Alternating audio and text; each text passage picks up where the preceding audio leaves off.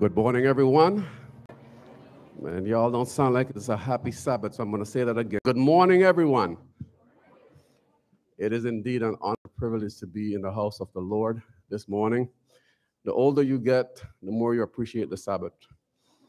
You don't have to think about your bills, work, or anything else. All you need to do is focus on the fact that we serve a good God. I want to welcome you to our Dedication Convocation service. And it's really nice for us to be able to have our service without no restrictions. God has been good. He's brought us, I wouldn't say out of COVID, but we're on the tail end of COVID. And for that, we're very grateful. Today, we get to dedicate our school year to God. And I believe that this is a good start for us. Because whatever we do, we want to make sure that God is a part of the experience. And so as we get ready for our worship service, as we prepare our hearts, we're going to invite our praise team to come forward and bless our hearts, and then we will follow the program as outlined.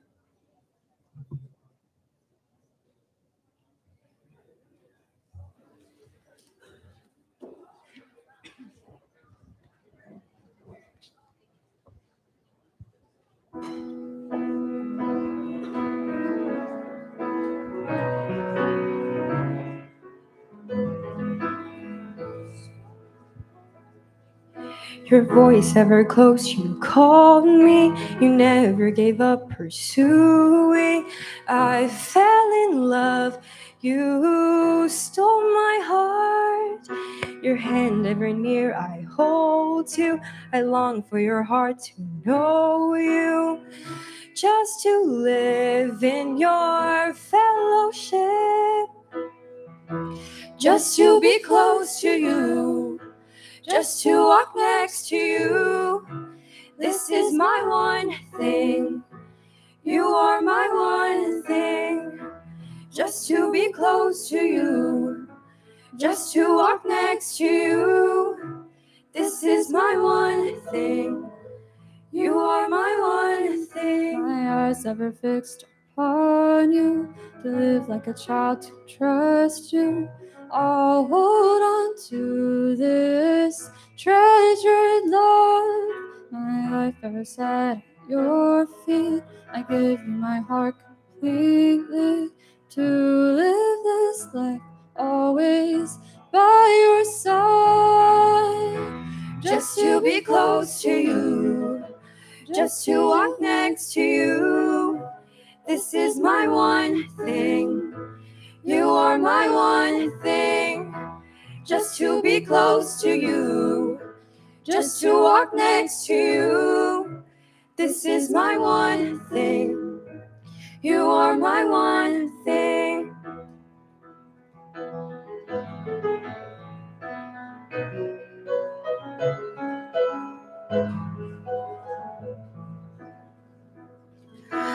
I have to know you. All that's within me cries out for your presence, God. Nothing compares.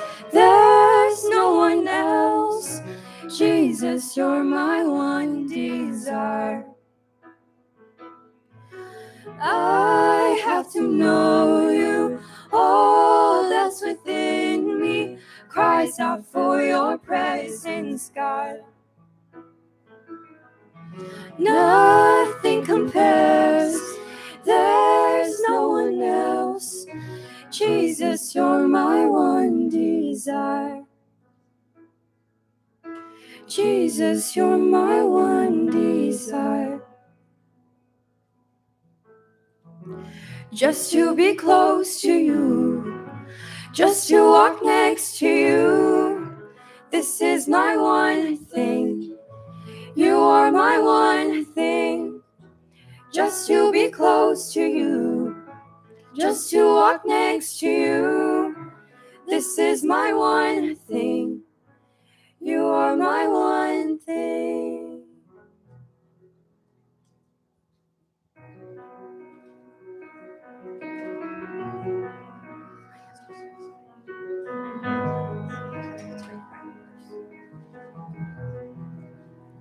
You saw me first. You let me in when I was at my worst. The moment when I heard you say my name was the first time in so long. I'm not afraid. I'm not afraid.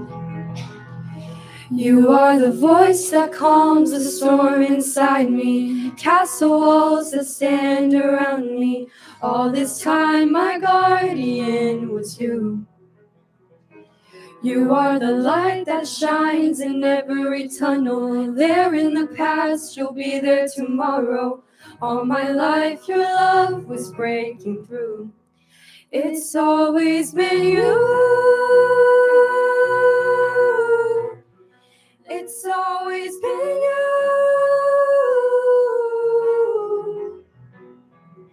My northern star. Your love will be the compass of my heart. Oh, I just wanna be right where you are. Right where you are. You are the voice that calms the storm inside me, castle walls that stand around me. All this time my guardian was you. You are the light that shines in every tunnel. There in the past, you'll be there tomorrow. All my life your love was breaking through. It's always been you. It's always been you. It's always been you. It's always been you. It's always been you.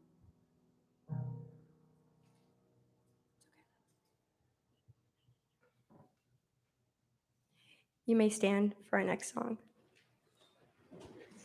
You may.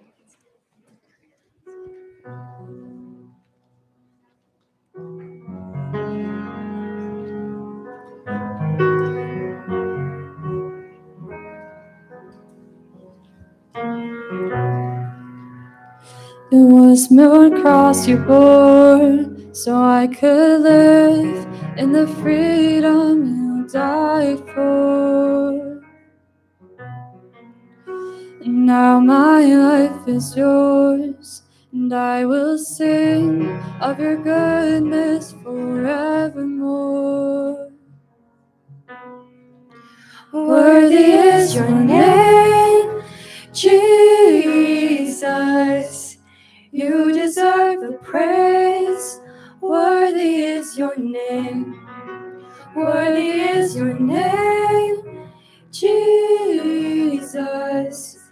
You deserve the praise. Worthy is your name. And now my shame is gone. I stand amazed in your love undeniable. Your grace goes on, and I will sing of your goodness forevermore. Worthy is your name, Jesus. You deserve praise. Worthy is your name. Worthy is your name, Jesus. You deserve the praise. Worthy is your name.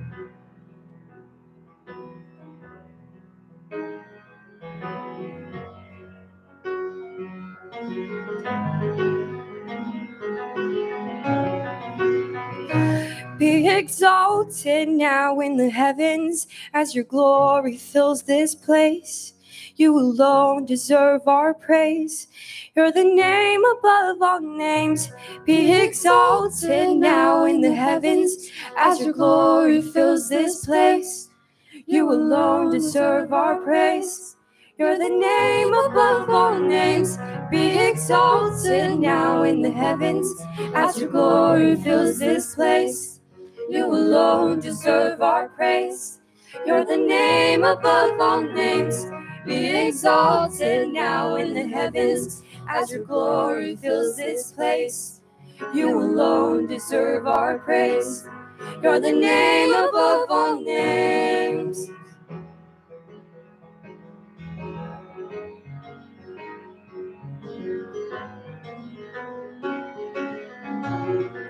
Worthy is your name, Jesus.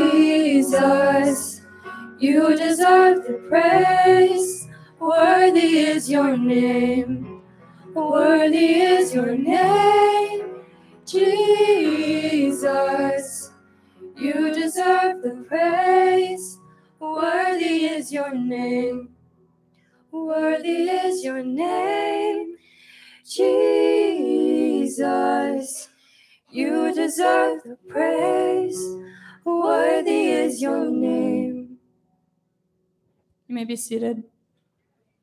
Oh God.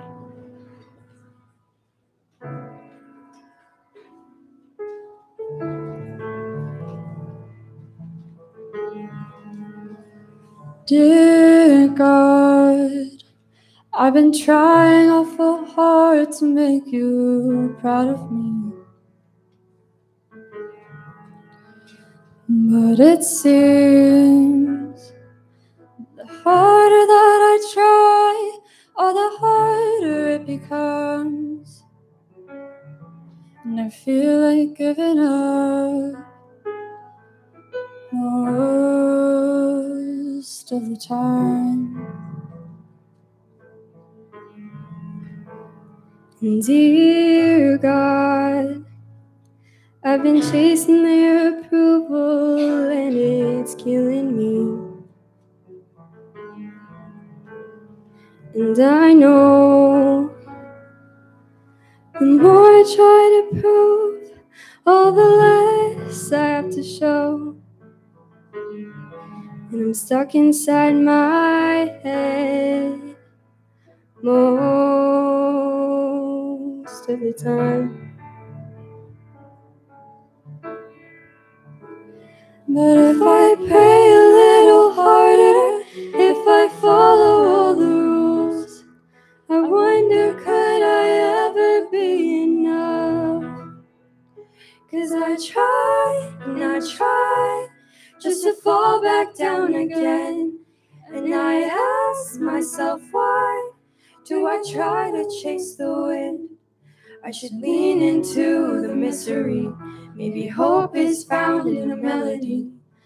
I wanna try again. Oh, I'm gonna try again.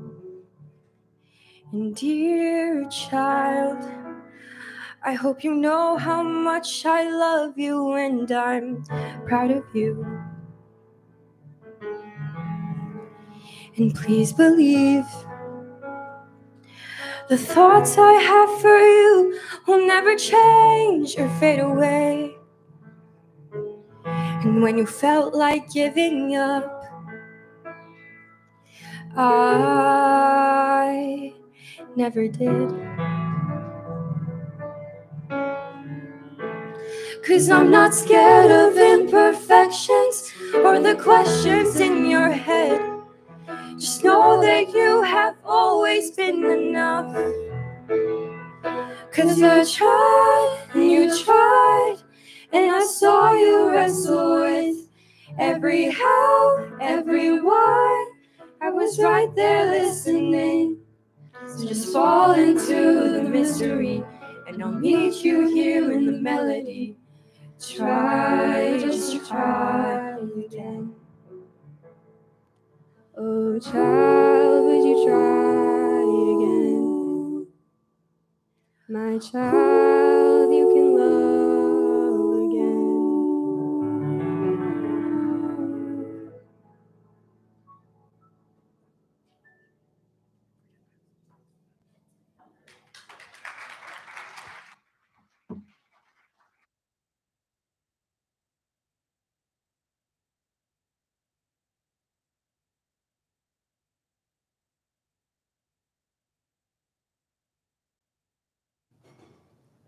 Good morning.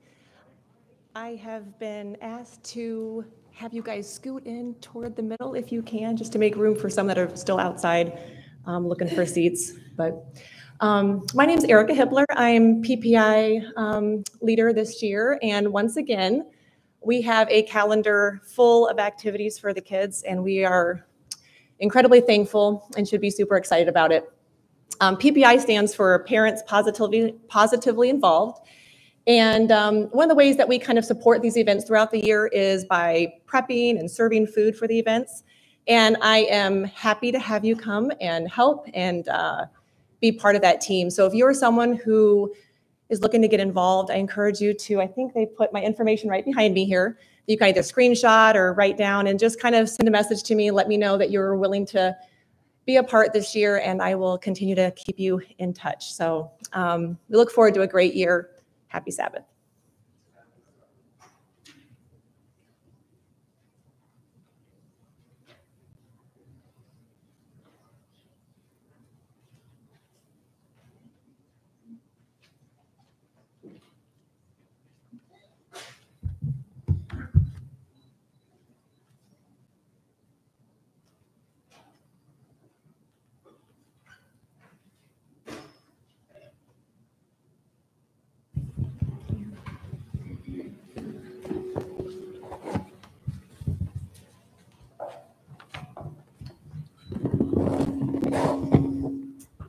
One of the things that's really important in a Christian school is spiritual growth. And I believe that above academics, above athletic abilities, the reason why our children are in this institution is because we're trying to steer them towards the kingdom. And so we have initiated, I call it the Principals Initiative, what I call Parents Spiritually Impacting Angels Academy. And the two individuals that are standing next to me, they're from the Philippines.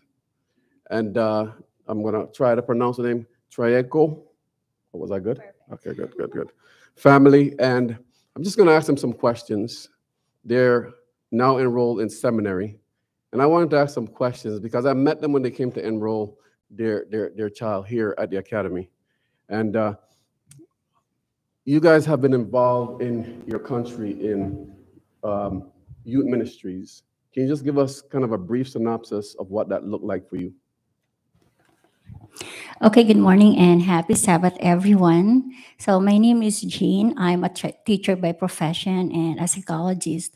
In the Philippines, I am very blessed that I've been my husband partner in ministry as an ordained pastor for 15 years. And one of my greatest passion and the Lord inspired me is to work with the young people. We are working not only in the church, but in the community.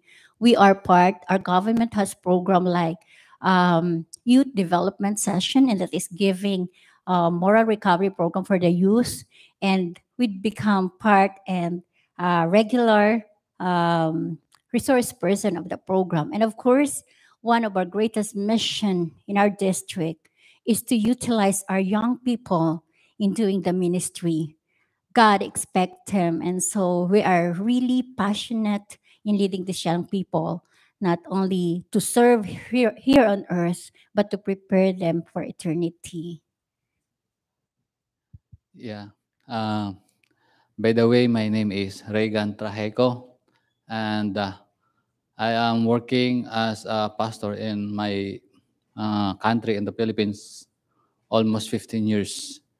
And one of our program in the district is to lead young people, not only for the Adventist young people, but also the non-Adventist young people. And we are so happy to become the part of the community program.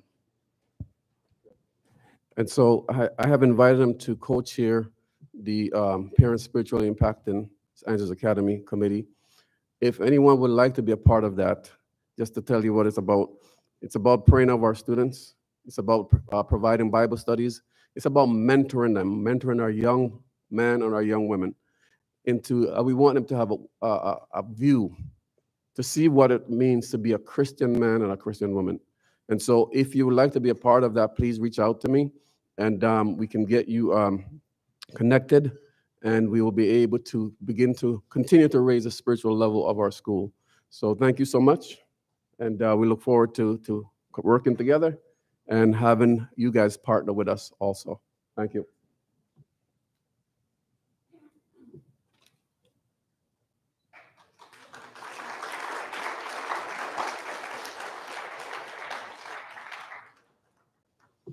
So every year we select a theme for our school, and we usually use our leadership and evangelism class, and we get a lot of different selections, and then post-week, the faculty and staff would look at the different submissions, and then we would modify if we need to modify and vote.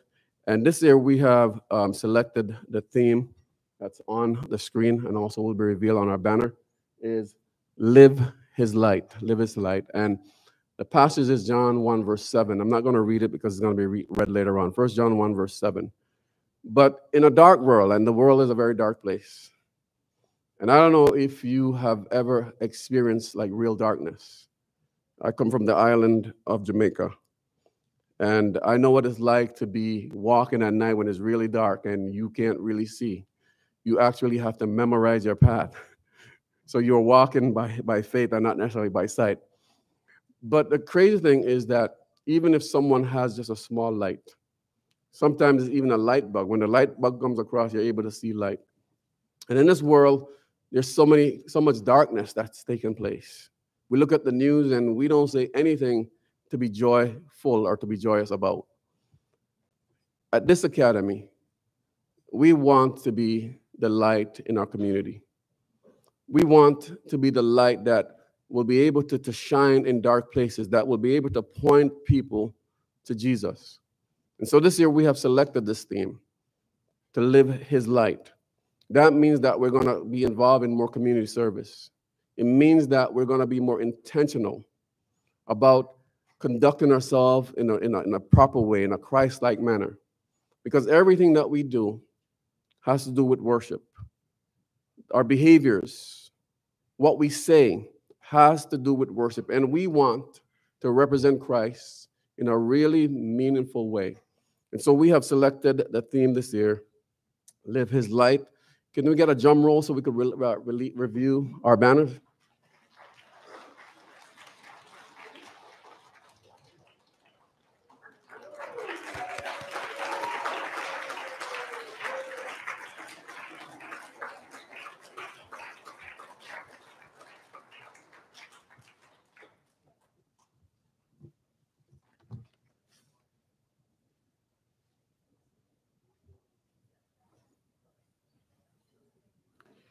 Good morning and happy Sabbath. This is our call to worship. Make a joyful shout to the Lord, all you lands. Serve the Lord with gladness. Come before His presence with singing. Know that the Lord, He is God. It is He who has made us and not we ourselves. We are His people and the sheep of His pasture. Enter into His gates with thanksgiving and into His courts with praise. Be thankful to Him and bless His name. For the Lord is good, His mercy is everlasting, and His truth endures to all generations.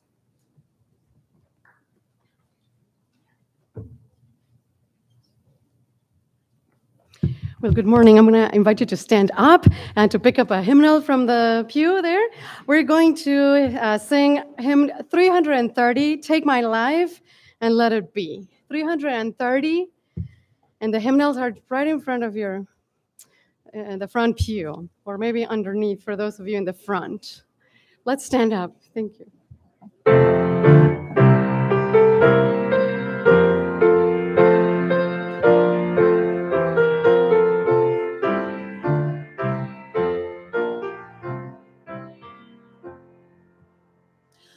Take my life and let it be consecrated, Lord, to Thee.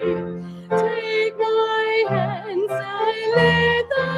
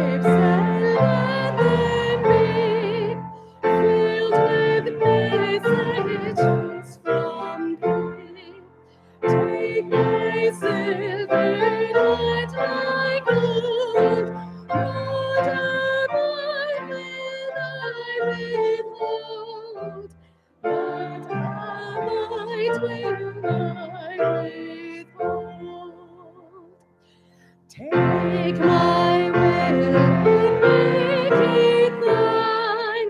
It shall be no longer mine. Take my heart, it is thine own. It shall be thy royal throne. It shall be thy royal throne.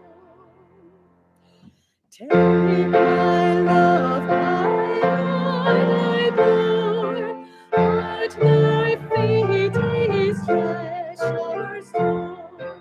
Take myself and I will be ever only all for thee, ever only all for thee. You may sit. Thank you.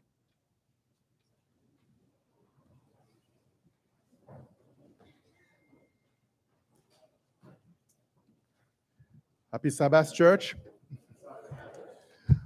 We are now going to offer the prayer of intercession. So I'm going to invite you to please stand as we pray. And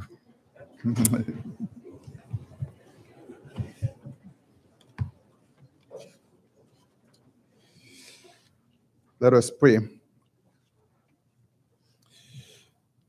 O Lord, thou hast been our dwelling place in all generation. Before the mountains were brought forth, or ever thou art formed the earth and the world, even from everlasting to everlasting, thou art God.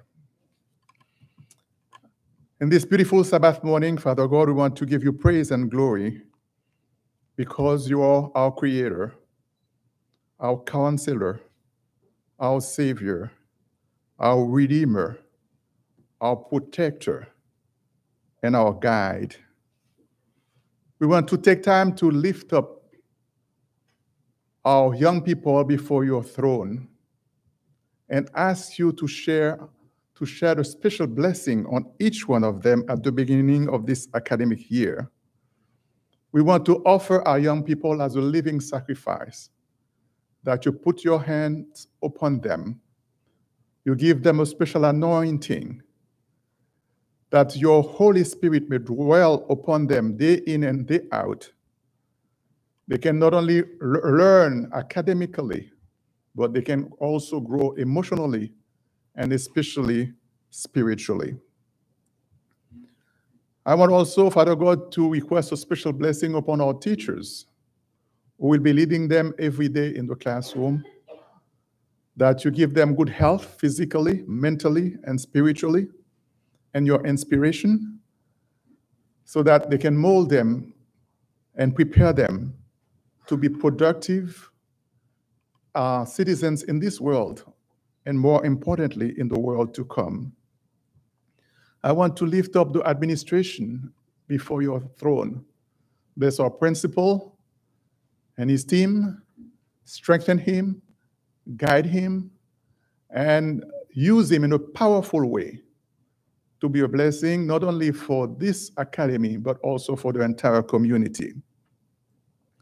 Dear God, I want to pray for the school board, especially our board chair, all the board members. Give them your wisdom as they deal every day with various issues. Bless our volunteers. We thank you for those who are donating their time or their means to support the academy. And I want God to pray for the entire Andrews University family. Bless the administration and all the entire community. Bless the churches that are supporting this institution and the entire, your children throughout the entire world as we worship you on this Sabbath day. Fill us up with your Holy Spirit and help us to be a light in this world. Dear God, we recognize that in spite of your goodness and your numerous blessings, so many times we have fallen short of your glory. Therefore, we ask that you forgive all our sins and give us to dedicate our lives to you, to be like living sacrifices, and all of us can be instruments of peace, of reconciliation, of blessings to glorify your name. And now, Father God, bless your manservant who will share your word this morning. Give him your anointing and your Holy Spirit, so that every word that he will say will come from you and will prepare our minds and our hearts to worship you and to serve you. We thank you, Father God, for all your blessing, for your love, and especially for the gift of Jesus in our lives. In his name I pray. Amen. Please be seated.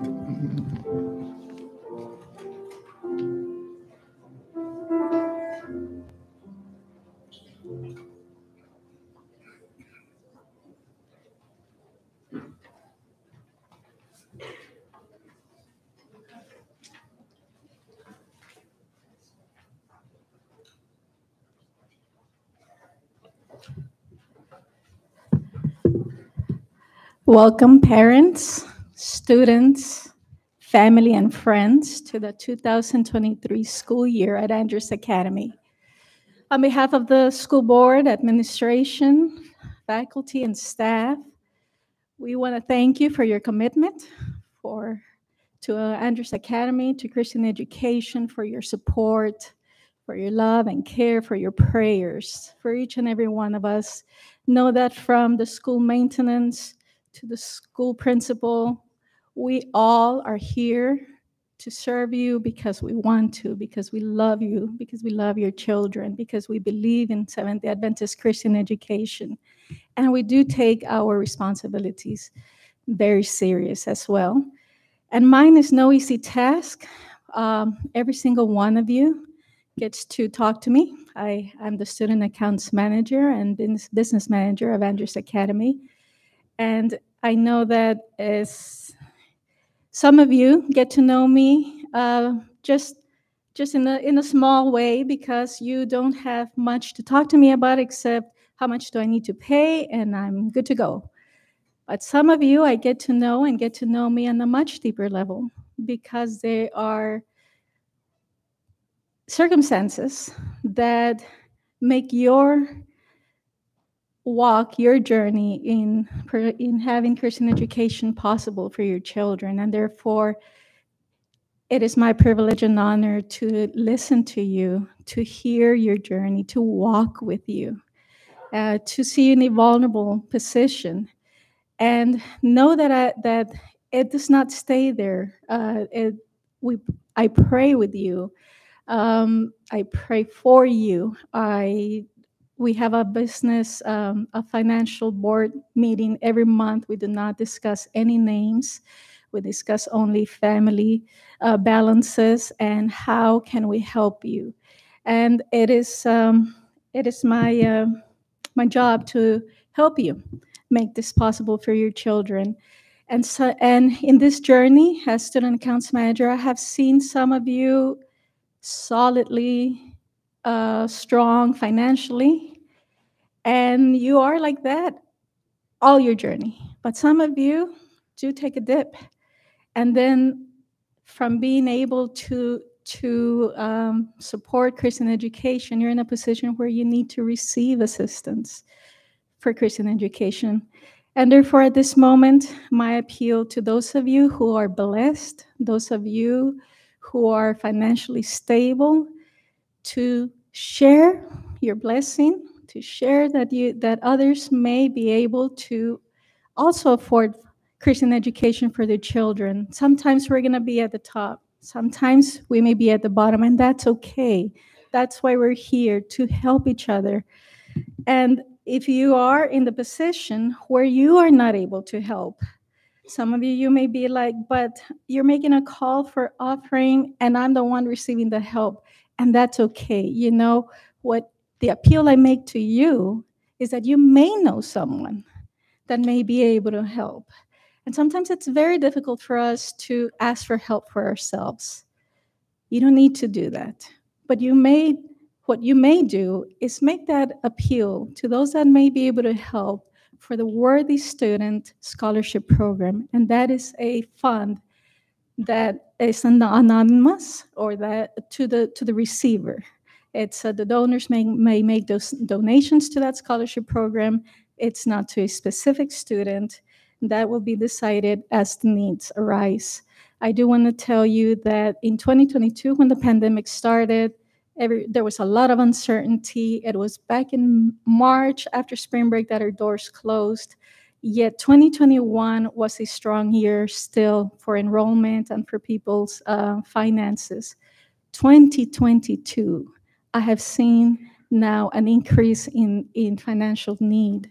And it is not just loss of jobs, but some of you are going through loss of family members, loss of health, unforeseen expenses from your homes, from your houses, the children.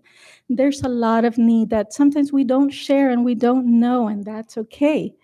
And that's why we need this Worthy Student Funds to increase so that we can help each and every one of you when you're on top, when you're at the bottom.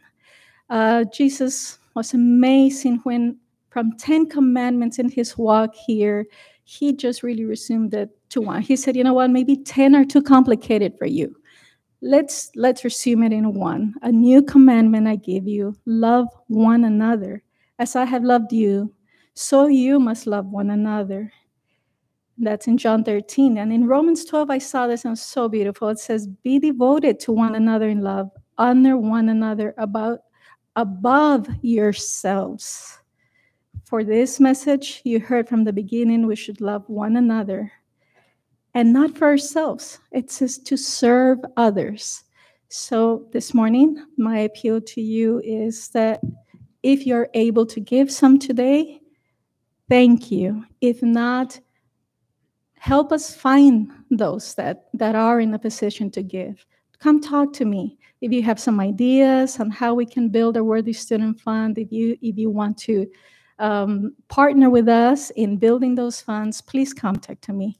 I appreciate, and on behalf of all of Andrews Academy, again, your sacrifice, your effort, and again, communicate with me. And I ask now for our National Honor Society members to come forward so that we can have offering this morning.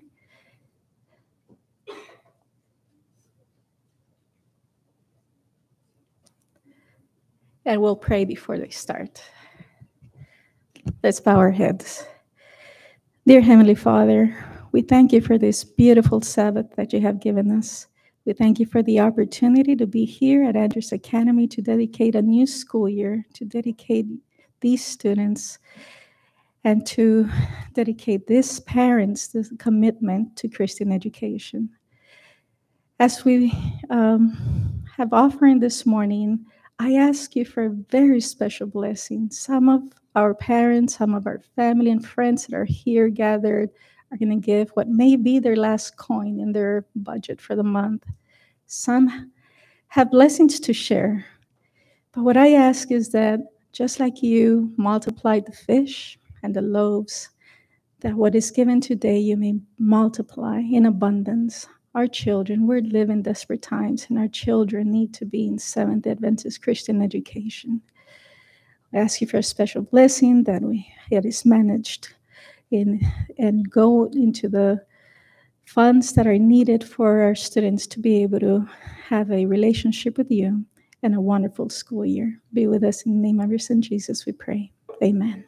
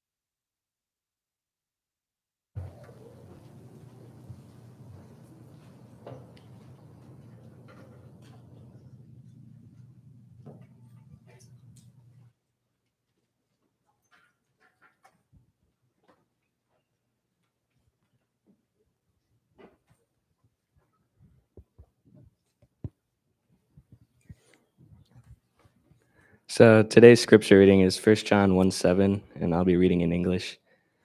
But if we walk in the light as he is in the light, we have fellowship with one another, and the blood of Jesus, his son, purifies us from all sin. I'm going to be reading 1 John 1:7 in Spanish.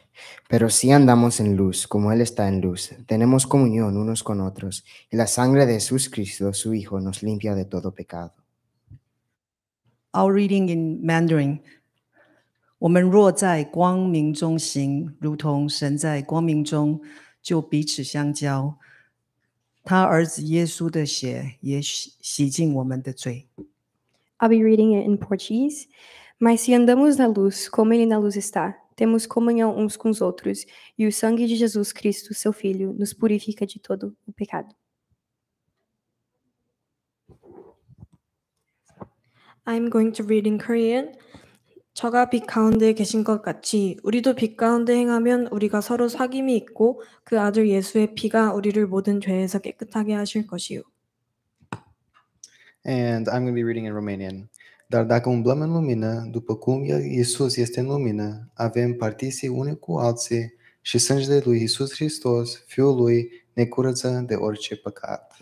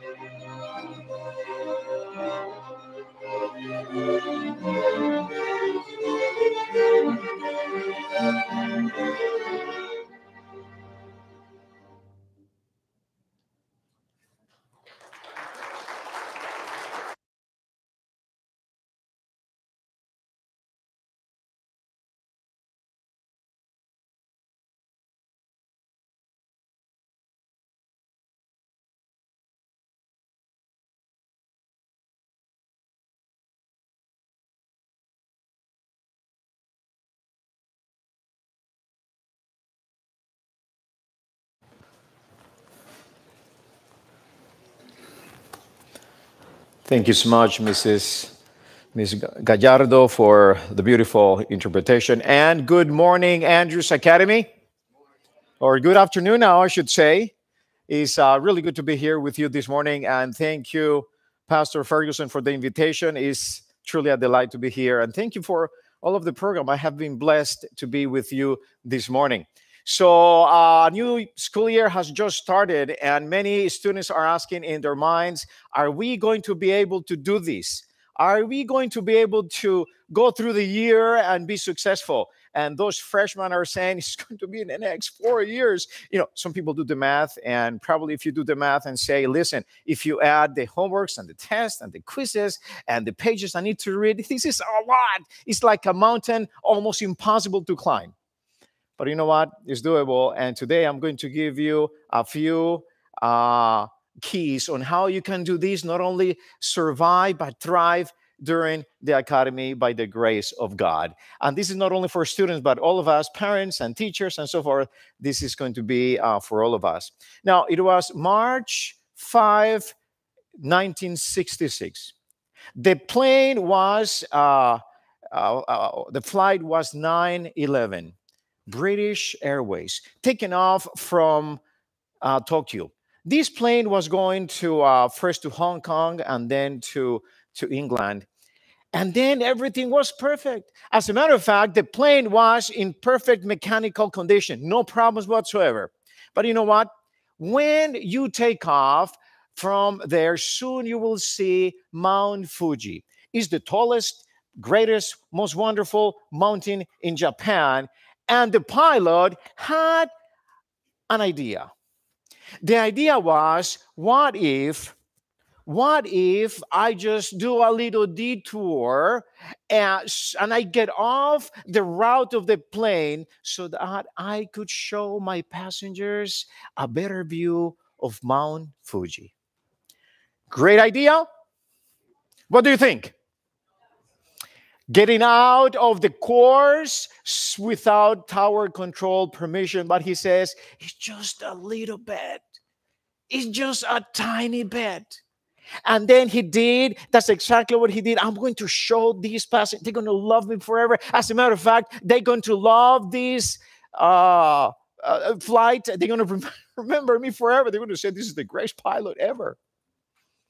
And he did that. He just took a little detour, and people started to see Mount Fuji just coming so close to them. And they were ready to look. And then when they were going on top of Mount Fuji, what the pilot didn't know is that in that area, there's a lot of winds, and especially in that time of the year. And that day, there was lots of winds and gusts, and the winds encircled the plane, and the pilot lost control. And the plane with 124 passengers plummeted to the ground. All of them died. Just because one day the pilot wanted to take a little detour. Just because one day the pilot says, you know what, I'm going to allow to be distracted just a little bit. Because of that, 124 people lost their lives. And my question to us today is, what are your distractions? Are there any distractions that are preventing you and I from going the course? Could it be that we're taking little detours or big detours that are preventing us from going on our route? Oh, but it's just a little bit. Oh, but the detour is so small. Oh, but the detour is only one time. It's just a little one, just a little detour. It's just a little distraction. I don't know, what are your distractions? Perhaps the distraction for some are some friends that said, hey, forget about homework and let's just play some games. Or perhaps the distraction is, forget about going to church, forget about going to God. Let's just go and do this or that. I don't know, what are you? Perhaps somebody's addicted to something, or video games, or the internet, or social media. I don't know. You need to answer that question. What are your distractions? Somebody said that the enemy, the devil, if he cannot kill you, he will distract you. Let that sink in a little bit. The enemy wants to kill you. He cannot do that because the Lord will prevent from that. But you know what? You're the one who can prevent if you can be distracted from that goal or not. And sometimes he's very good at distracting us. So point number one from the keys that I want to give you today for you to be successful, not only students, but parents, teachers, all of us, is be careful with distractions. Don't get distracted. Don't go on detours. Don't go on shortcuts. There's one verse that I love, is in 1 Corinthians chapter 7, verse 35. And it says, I am saying this for your benefit, not to place restrictions on you. I want you to do whatever will help you serve the Lord best with as few distractions as possible. Serve the Lord with all of your might, but with as few distractions as possible. All of us have distractions, but be careful. When I was a youth growing up in South America, my father took us on small mission trips in the jungle of South America. That's where I got the love for missions, and that's why we go to every year to Cuba and do missions there. But one day there in South America, deep jungle of South America, we had to take a bus and then walk for hours and hours. And then at one point, my dad, it seemed that he took a shortcut.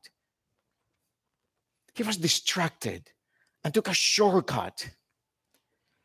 And the day was finished, the sun was setting, and he said at one moment, guys, I was going with my brother, guys, if we don't hurry up and really find the place, we're going to get lost in the middle of the jungle. And this is jungle. And then the sun set and it was completely dark. And at one moment, my dad stopped and he said, guys, I have a confession to make. And we kind of knew what was coming. And he said, guys, we are lost. And you would think that I was extremely nervous and sad and so forth. And on one side, I was 10, 11 years old. One side, I was holding the hand of my dad. And on the other, I went like this. Yeah, I'm lost in the middle of the American jungle, of the South American jungle. When I go back to my class to the school on Monday, I'm going to brag and I'm going to say, you know what? I was lost in the South American jungle and I survived. At that moment, I didn't know if I was going to survive, but I was not too concerned. But I was not too concerned because I was with Dad, and thank goodness there was a solution to that. We were able to find the place, but just a little distraction, just a little detour from my father almost cost our life. So number one, be careful with distraction. Number two, don't underestimate this generation. So this current generation, you're in high school, you're in college, a little bit more, a little bit less, you are Generation Z. Generation Z are those folk that were born from 1995 to 2010. So if you are in that margin, can you please raise your hand? 1995, if you were born 1995 to 2010, raise your hand. Oh, a great number. Great. If you're in high school, you are Generation Z. No way around it. And so Generation Z is a generation that is talented. It's a generation that they're leaders. And somebody said that Generation Z is perhaps the most talented and will be the most educated generation ever. You know why? Because this generation is ambitious. You guys, you high schoolers, you're ambitious in a good way. You are smart. You think big. You don't settle for small things. And it has been said, this generation can make a difference for the good or for the worse or for the bad. And of course, we're calling on you to make the difference for the good. We're calling on Generation Z to be able to do that. You know, New York Times bestseller John Maxwell once said, leadership is influence, period. Nothing more, nothing less. And this generation is all about influence. Let me give you an example. Generation Z, which is you guys, high schoolers and college age, account for 2.8 billion with a B of population on Earth. And there's 8 billion people on Earth. So 1 out of every 3 persons on Earth are Generation Z. It's the largest generation alive. Of course, baby boomers, lots of them have passed, and etc. But this generation is the large 2.5 billion. So think about it. If Generation Z says, listen, we want to dress like this, people pay attention because it's 2.5 billion people. If you want to listen this type of music, people pay. But if you also say, I have decided to follow Jesus no matter what, people also listen because they're listening to you. They may not listen to me as they listen to you. Generation Z, they will see. So your influence is huge. Your influence is huge for good or for bad. You know, there was one fellow in the Bible that he was not, he was underestimated. His family says, you know what, you're good for nothing. You're just a young people. He was a Generation Z, if you please, at that time. He was a teenager. And his own brothers said, you know what, you're good for nothing. You should just go back to your sheep. And when he went to the king, Saul says, you're good for nothing. Come on. You cannot fight that. You cannot fight that giant. And in 1 Samuel 17:33 says, Paul talking to David, you're not, with emphasis on not, you're not able to go out against Goliath and fight him. You're not. You're not.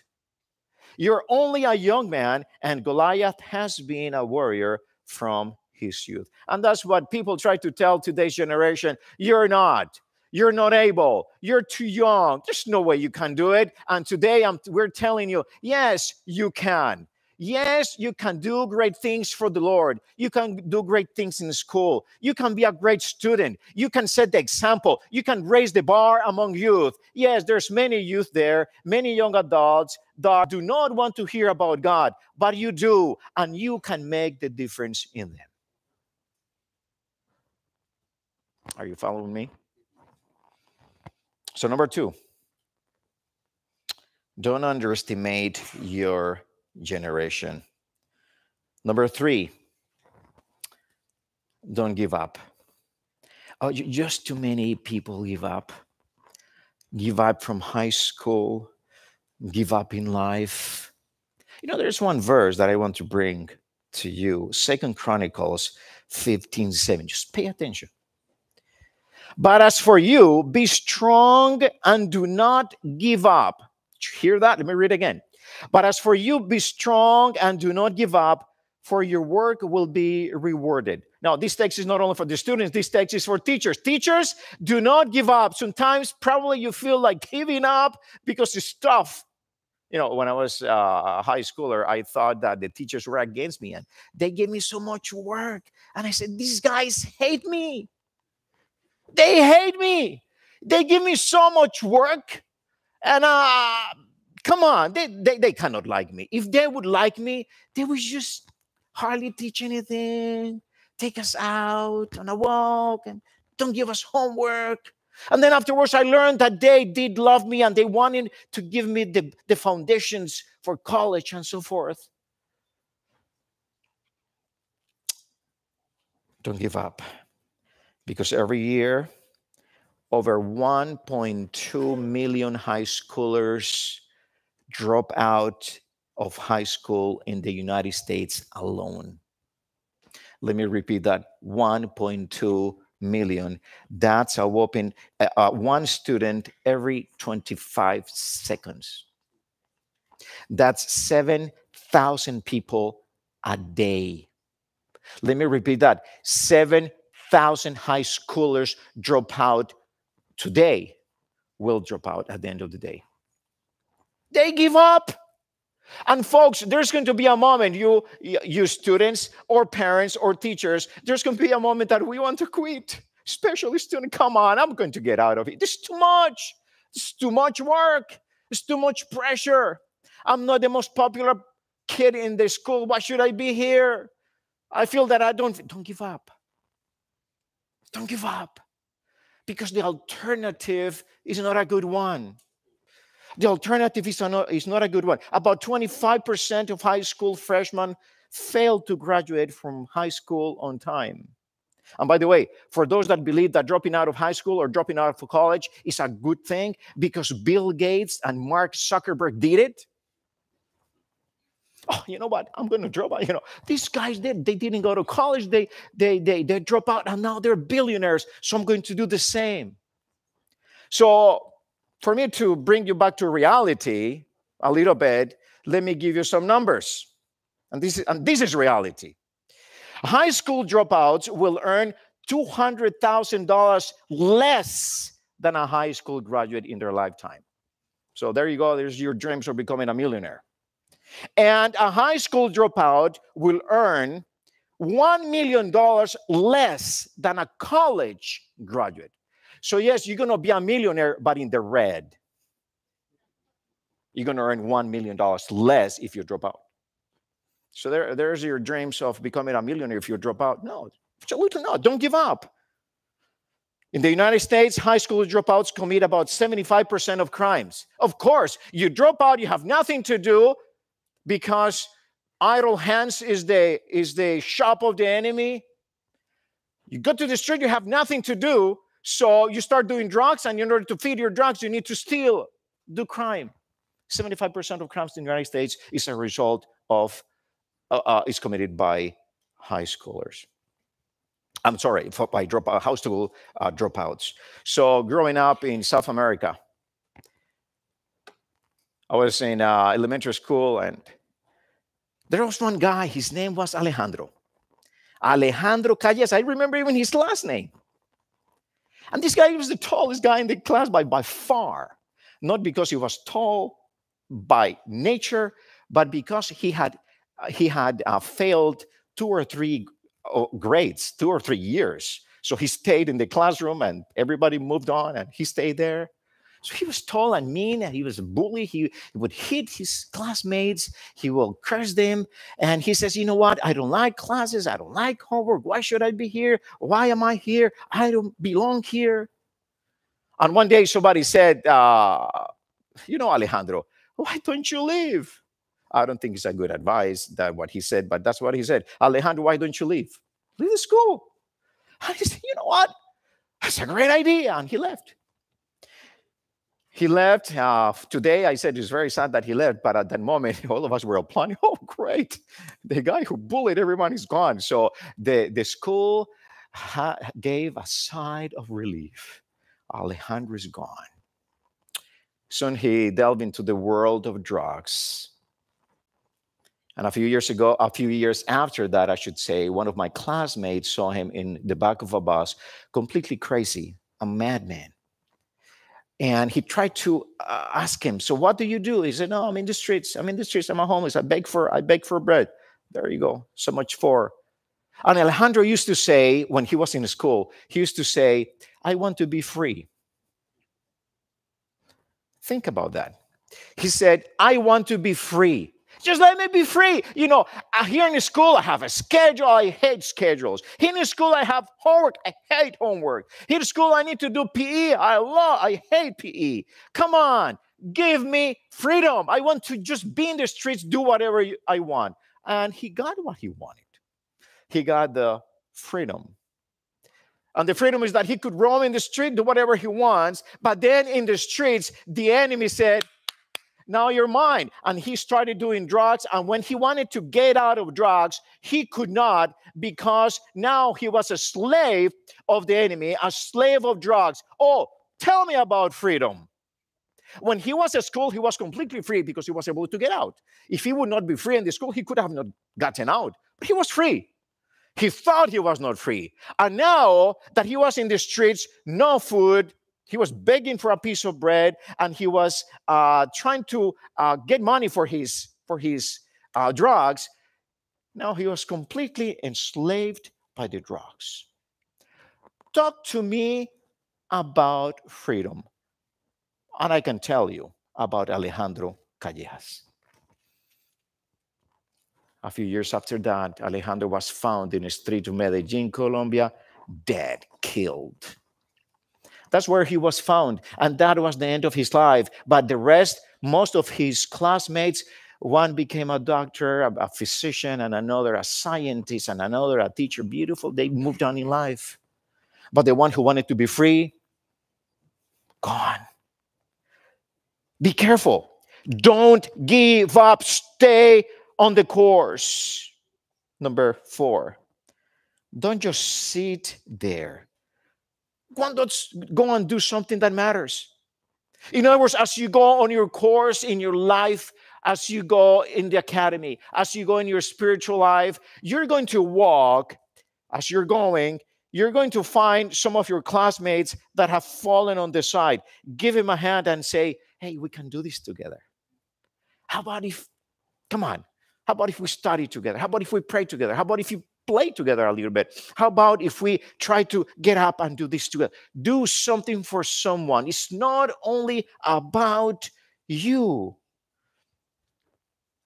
Don't just sit there. Go and do something together. You see, going back to David in 1 Samuel 17:32, David said to Saul, let no one lose heart on account of this Philistine. Your servant, that's David, your servant will go and fight the giant. In other words, David says, you guys are not willing to do anything. You guys are there sitting down. There's this giant.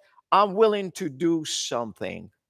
And today the Lord is asking you, can you do something?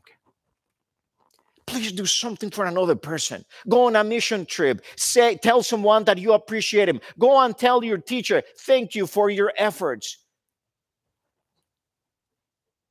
Go and do something that matters, that makes a difference. Care for someone. Pray for someone. Number 5, don't settle for less. Go for the gold. Don't settle to just get C's or B's, or just be a lukewarm student. I'm going to pass, and that's it. Just go for the gold. Do your best, and not only in grades, but in your personal life, in your growth. You try to be and do your best.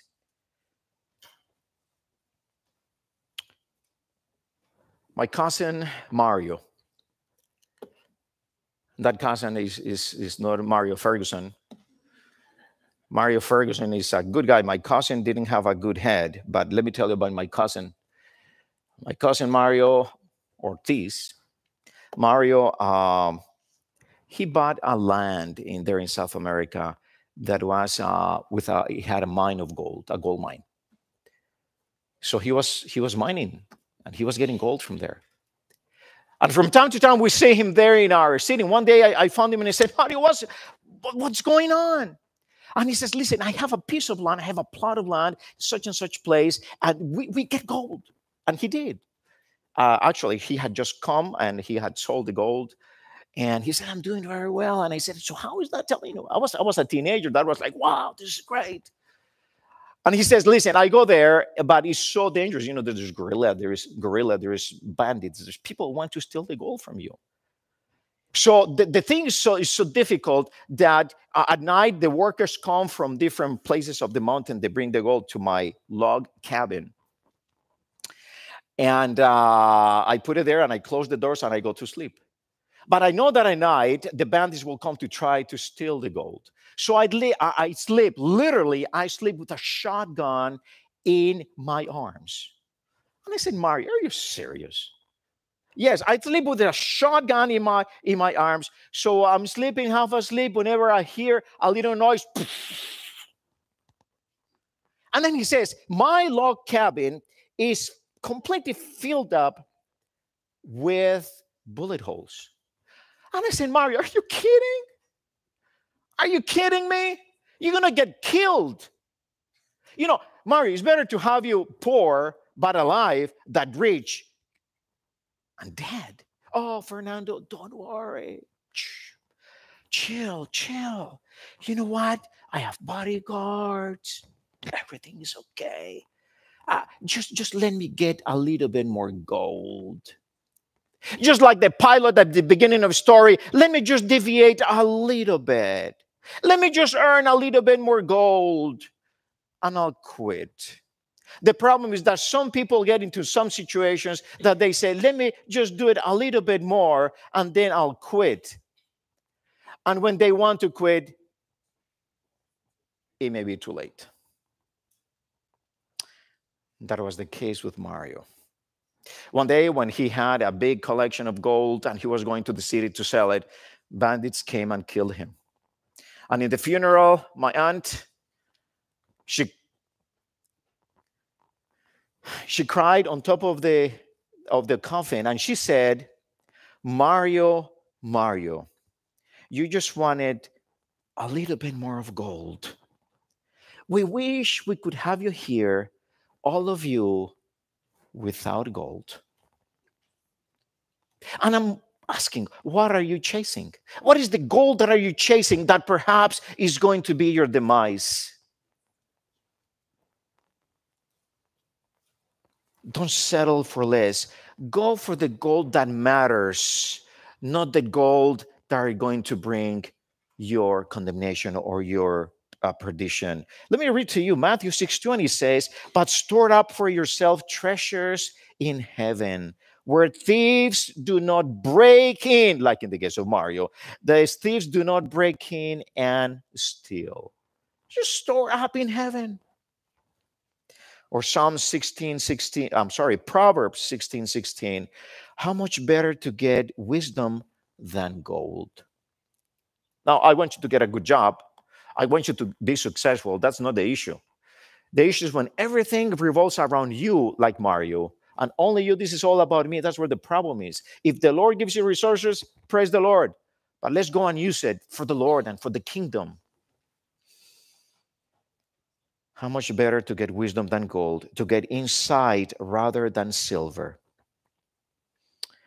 And last point, call on God because He is on your side. Call on God. Actually, here in the school, don't go it alone. ask for help from your teacher and from your parents and from your friends, from a tutor. Don't do this alone. But more than anything, call on God. Because you know what? God is for you. Sometimes we believe that God is that stern God looking up from heaven, is waiting for me to do something and slap my hand. Oh, I got you, Fernando. I got you. You did it again. That's what we think God is, but God is not. God is actually on your side, on my side. Students, He's on your side for you to be successful and grow and mature and become what He wants you to be. And He wants you to get good grades and He wants you to learn. He wants you. So call on Him. Actually, the Bible tells us in Ephesians chapter 3, verse 20, it says that He has more than you could ever dream or think. Let me just read it to you. Now to Him who is able, God, who is able to do immeasurably more than all, how much? All that we ask or imagine. So imagine something big, that's a piece of cake for God. Imagine something bigger, that's small. Imagine big things for God. So He says He's able to do that. So call on God. Call upon the Lord. You're in trouble, call upon the Lord. You need to go to a test, come on, call upon the Lord. You're a teacher, you have a huge class, and you feel that the class is just a little bit much to handle. Call on God. You say, Lord, these guys and gals are great, but it's kind of a big class. Come on, give me some strength, give me some wisdom on how to better. The Lord will give you the wisdom.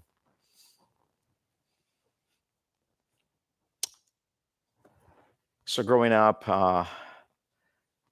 one day we came to the States, we bought a skateboard. It was the first skateboard I had in my life. We brought it back to South America, and it was the only skateboard in the barrio, in the neighborhood. So I invited my friends to go and try it and ride the skateboard. With the difference that we had a neighbor, an old lady who was just not very kind. And she hated kids and she hated the noise and she hated us going through her sidewalks and go on the skateboard and do noise and so forth. You see, in South America, for those of you who are from there, you know that most houses in the city, from the house to the sidewalk, is just very close, like from here to this hallway here. This is very close. You can hear people passing. You can even hear what they're saying. If somebody's passing, like they pass and they say, oh man, the people who live here, you know, these people, I don't like them. You can hear everything. So this lady, she would come and she say, hey guys, don't ride I prohibit you from riding your skateboard on my sidewalk. And what happened is that her sidewalk was a little rugged. So when we went on the skateboard, it made a lot of noise. So if she's asleep, let me tell her, she will wake up. And plus we scream, you know, kids. So we said, you know, I'm sorry, you know, but we don't have a lot of sidewalk here. We just need a lot of sidewalk. And we continue doing that. And we saw that she needed to do a little exercise. So I said, well, let's see what can we do to help her to do a little exercise.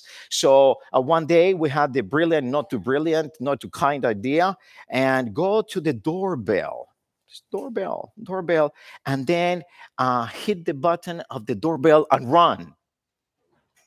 Hit and run. And then so we went there, we hit the doorbell, and then we ran. So she came, probably she was in her chair or something. She ran. Who is that? Who is there? Nobody. Okay, well, she went back. We came back and doorbell again.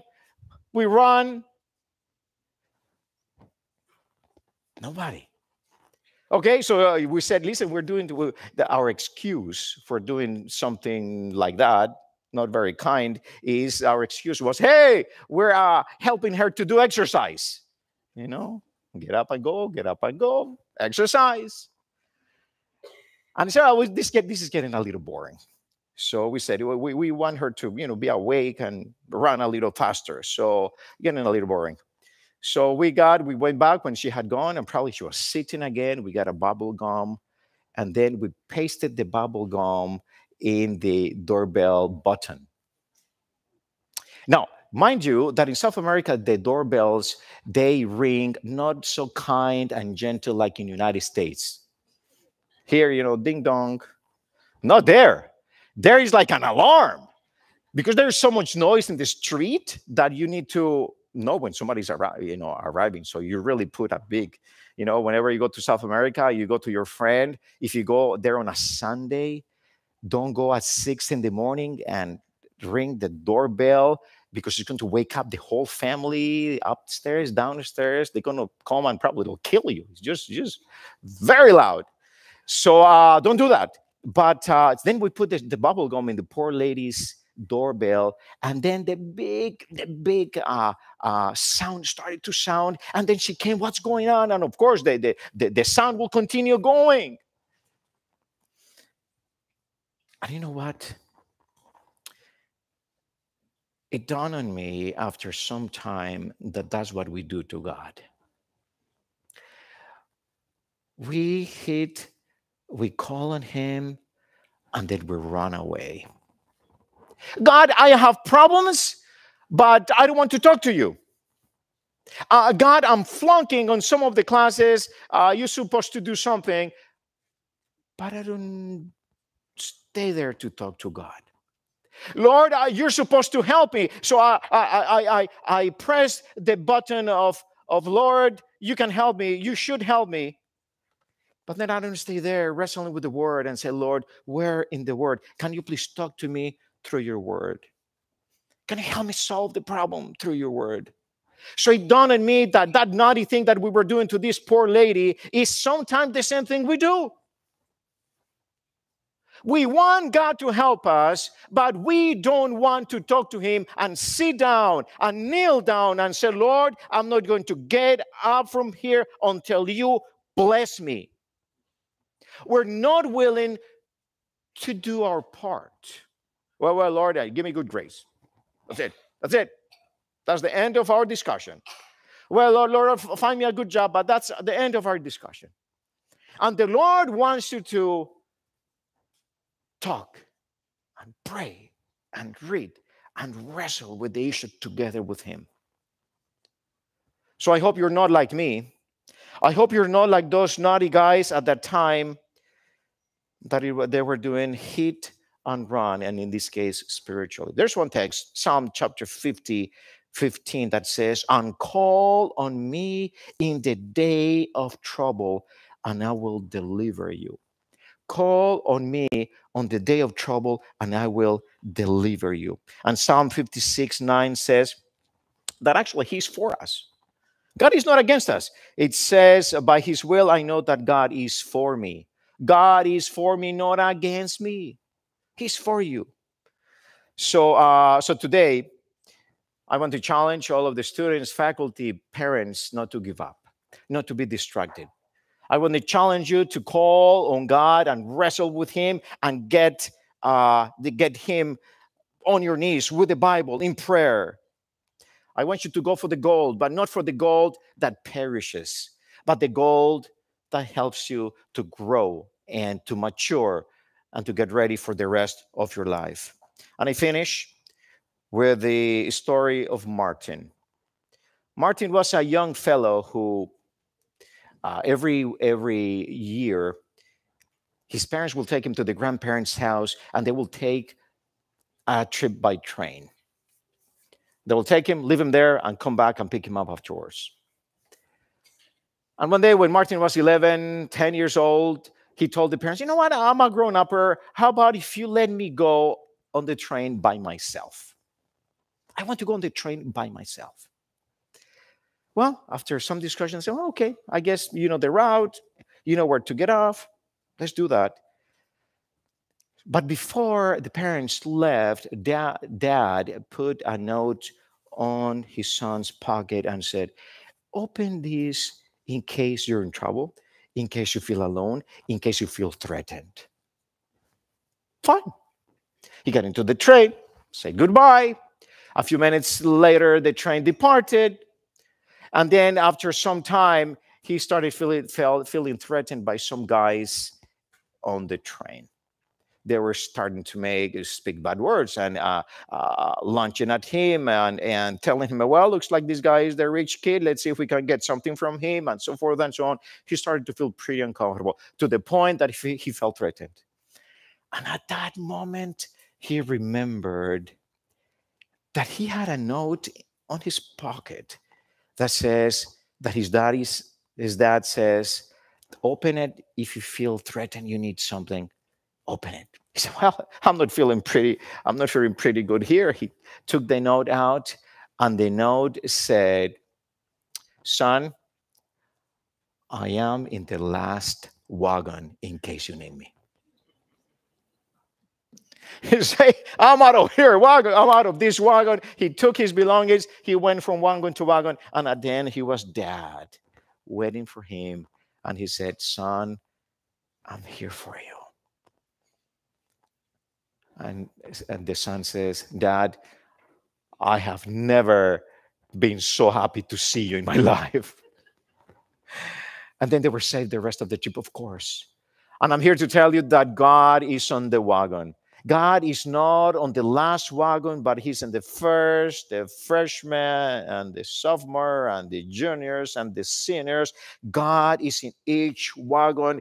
And he says, well, anytime you need, call on me. I'm going to be there for you because I'm here for you. I'm for you. I will never abandon you, and I'll never leave you. So today I want to say, high schoolers, this is your thing. You can be extremely successful these next couple of years by the grace of God, and show the school and your parents and your God that you can do this with his grace. May God bless you. May God bless the teachers. May you guys, all of us, have a wonderful school year by God's grace.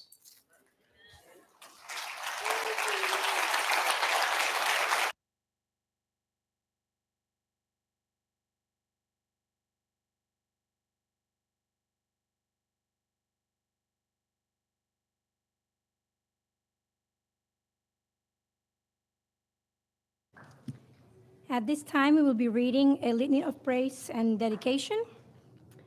I will be reading the leader portion representing the administrative team. Mr. Stein Krause, one of our Bible teachers, will be representing our faculty. Representing the student body will be our essay president, Nate Miller, and representing our parents and our friends, the Trajeco family. I invite you all to join us in this reading. The psalmist has said, I will give thanks to the Lord with my whole heart. I will tell of all your wonderful deeds. I will be glad and exult in you. I will sing praise to your name, O Most High.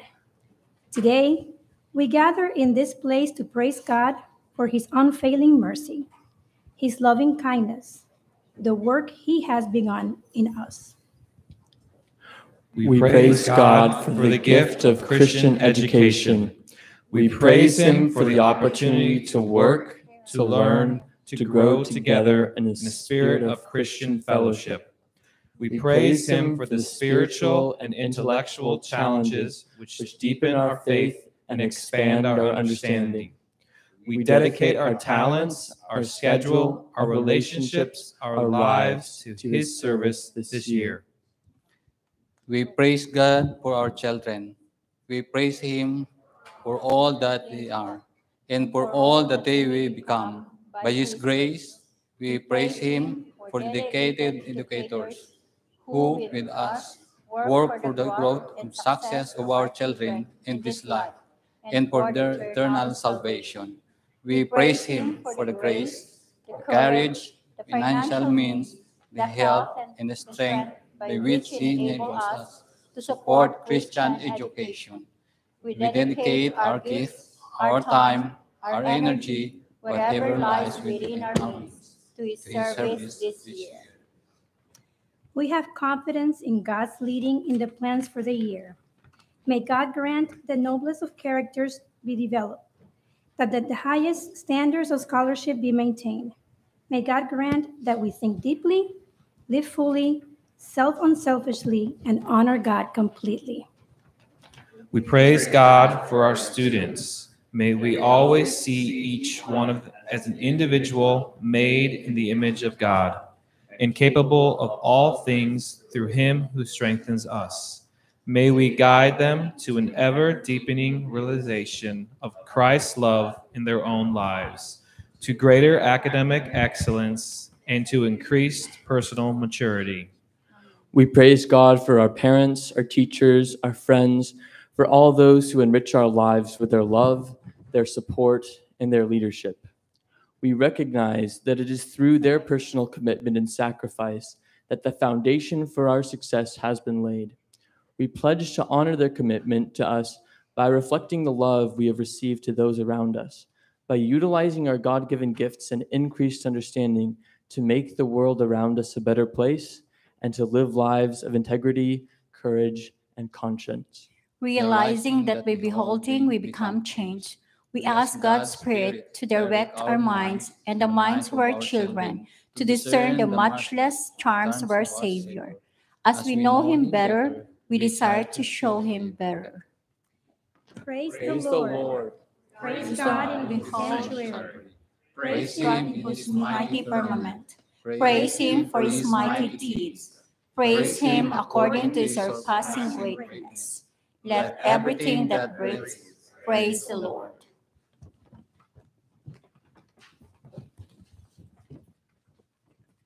Ask you to please stand with me for the prayer for dedication.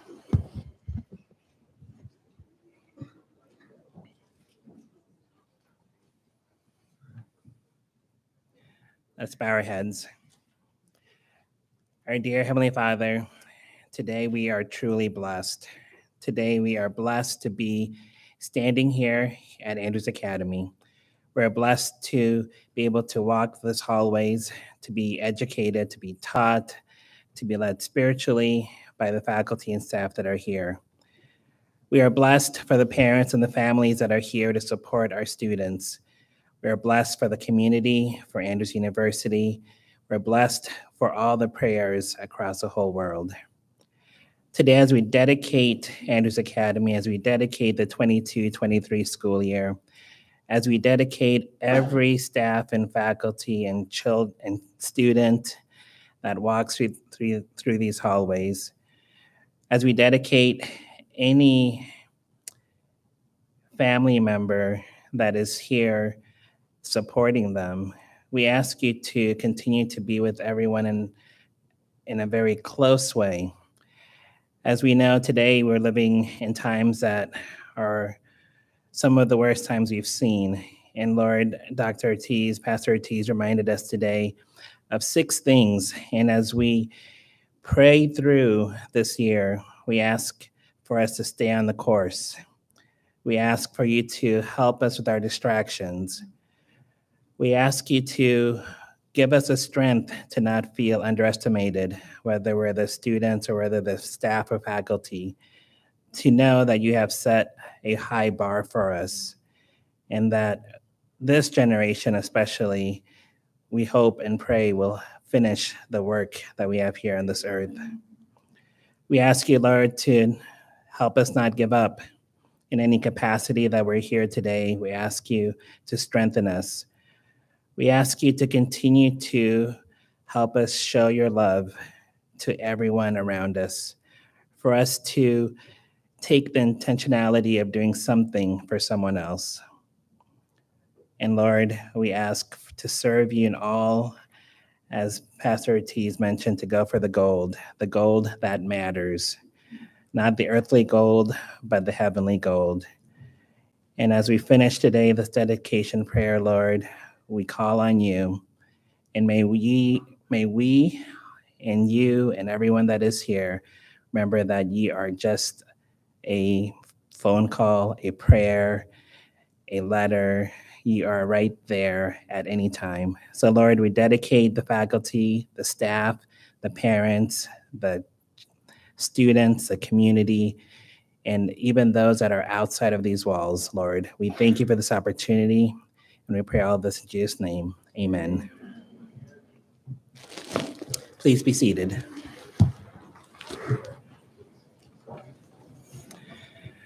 faculty can remain here. If you're any students, you can go ahead. Students and community people can go back to your seats. The faculty will remain on the stage, please.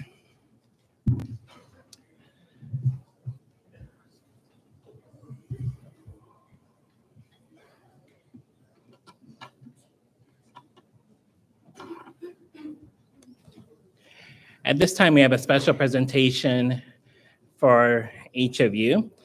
We'd like to invite Pastor Glassford to join us on the stage here.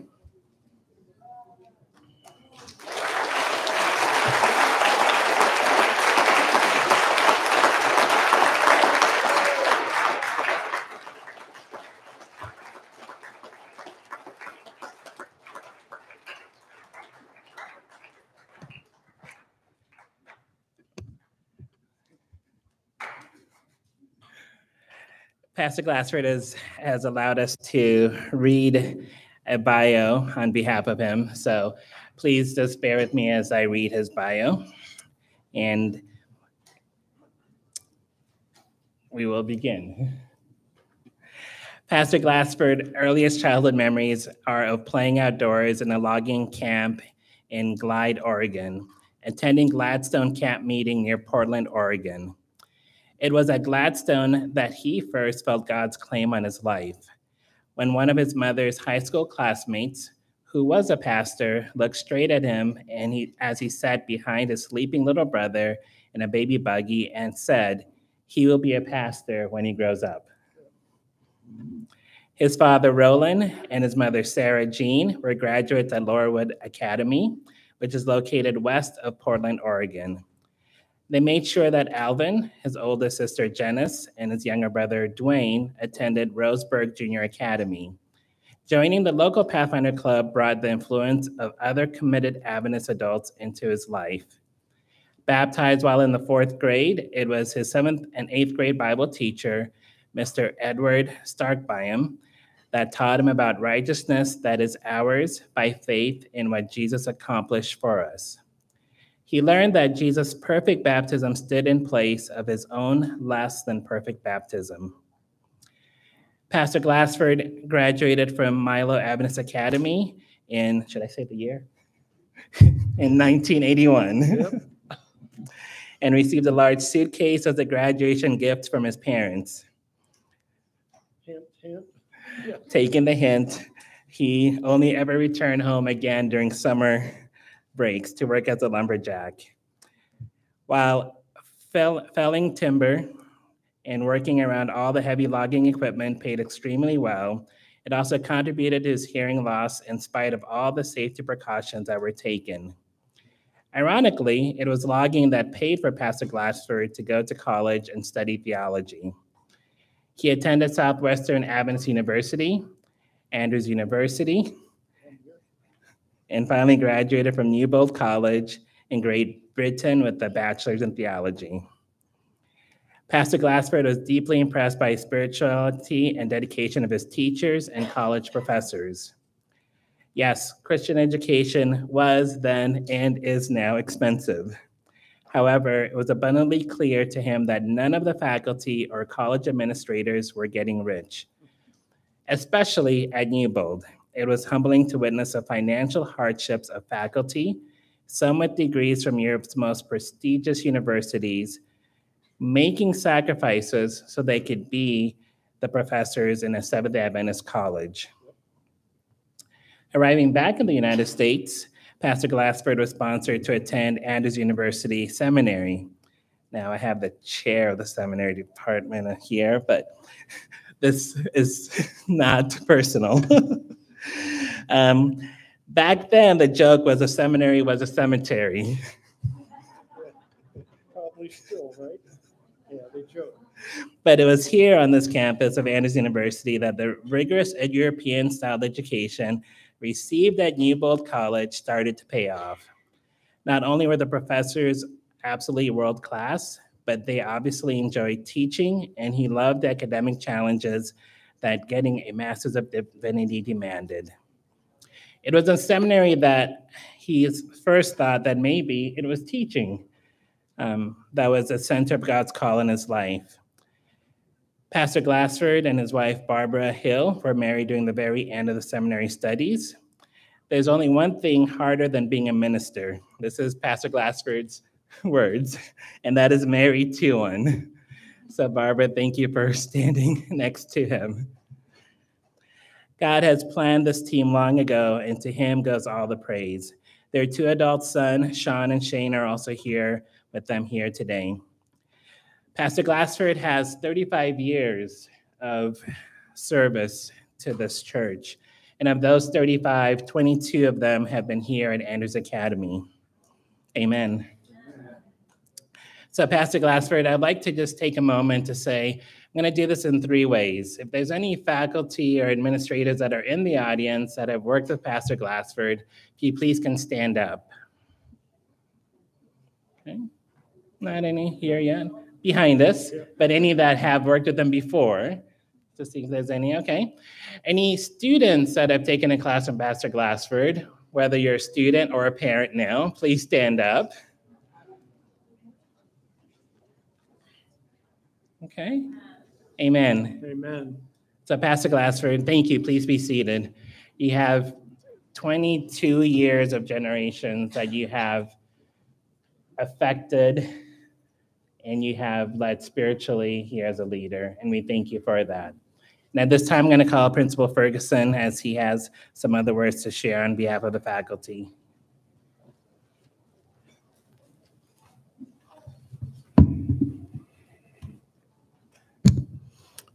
I'm going to repeat these phrases, Pastor Glassford.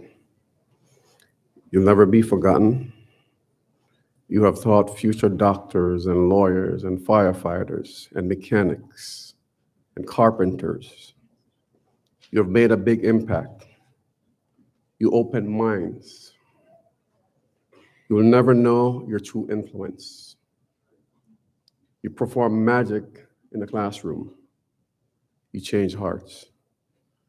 Pastor Glassford, I stand here as principal of the academy because of the relationship that I've had with you. When I came as a contract teacher, you welcomed me with open arms. When you relinquish the duties of sponsor for Bible camp, you still came and supported. When I started my first year as principal, and it was during the height of COVID, and there were difficult decisions that had to be made, and we were going back and forth in our faculty meeting, and he put his hand up and he said, I want for us to make a decision to follow whatever Pastor Ferguson says as the principal of the school. And that determined the trajectory of my leadership. Pastor Glassford, you are a man of God. You have served well. And you're not going to stop serving simply because you're not in this place. You will continue to serve because it's a part of your DNA. God has called you to serve as a pastor, as a teacher, and as a friend. And I want to read this little plaque that just kind of summarizes all the things that we want to say as faculty and staff. And so I'm going to read this. And I made sure it was real wood because of the lumberjack thing, right? So it says here, presented to Pastor Alvin Glassford for your hard work and dedication to SDA Christian education. Thank you for blessing our school with your humble leadership, heartfelt ministry, and a deep love for the Lord. Thank you for the difference you have made in the lives of so many as pastor, teacher, and friend. Andrews Academy, Principal Ferguson, August 27th, 2020. And then it finally says here, may his peace be with you. Pastor Glassford, we want to pray over you before you walk out of these doors. We want for you to take the name of Jesus with you. There's a song that says, God will take care of you. And we believe that he has done that thus far and that he'll continue to do so. If you could just stand with me as we pray over Pastor Glossford.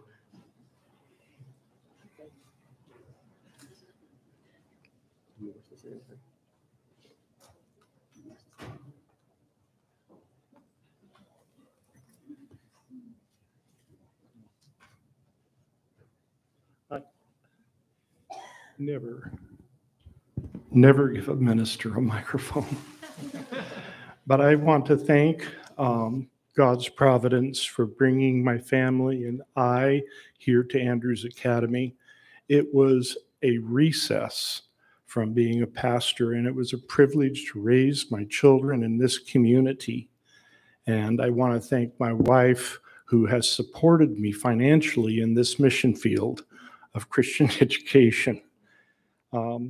And of all the schools in North America that I am aware of, I believe this school, in this chapel, you stand at the very heart of one of the finest high schools in Adventism. And it's not just because of the teachers here on this stage. It's because of the students in the pew and the parents that have brought you here. And I have no doubt but what God's blessing is going to continue to be poured out on this school as we reach for the prize of heaven. Let us pray.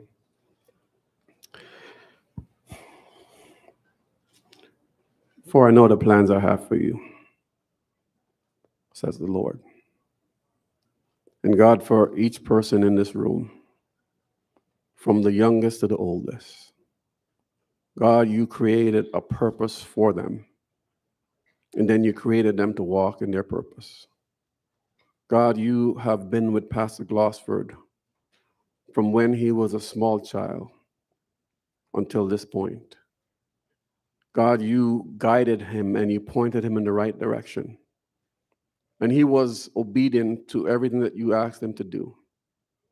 And God, despite of, or regardless of what challenges he has faced in his life, he has remained faithful. God, I'm so grateful that he has served this academy well.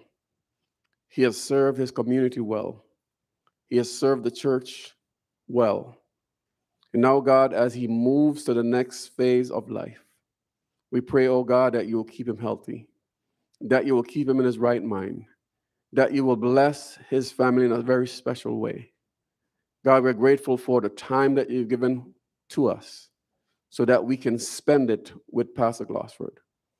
And as we all prepare for the kingdom, I pray, oh God, that right now, even with his hearing deficit, that at that day, he will be able to hear those words, well done, thou good and faithful.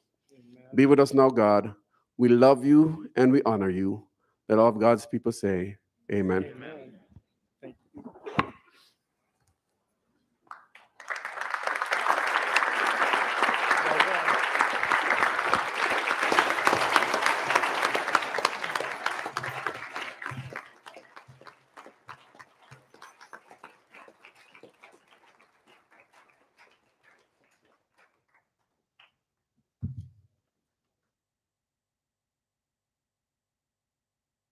Our hymnals in 669, the Lord bless you and keep you.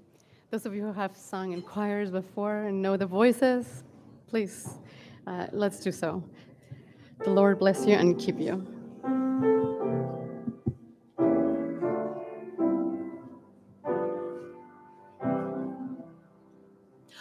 The Lord bless you and keep you.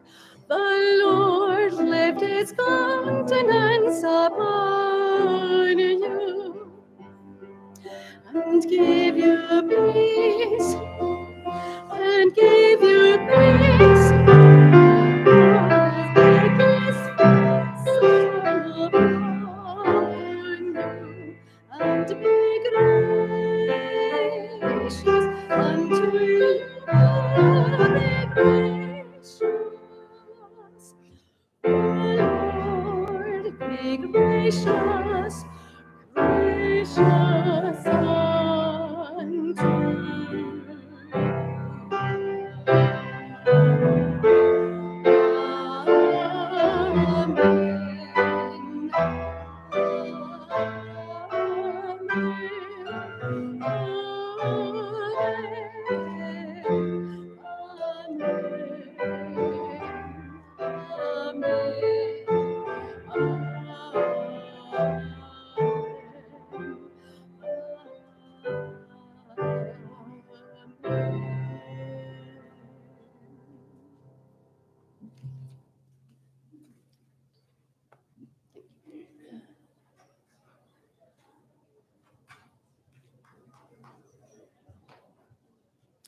Bow our heads for the benediction and grace. Dear God, we are thankful for the time we have spent today in your presence, in fellowshipping one with another. And as we transition from this service, we ask you to be with each individual, bless them through this week. Please bless our meal that we will share together. Help it to be nourishing to our bodies. Bless those who took the time to prepare and to serve it. Now, may the grace of the Lord Jesus Christ and the love of God and the fellowship of the Holy Spirit be with us all. Amen.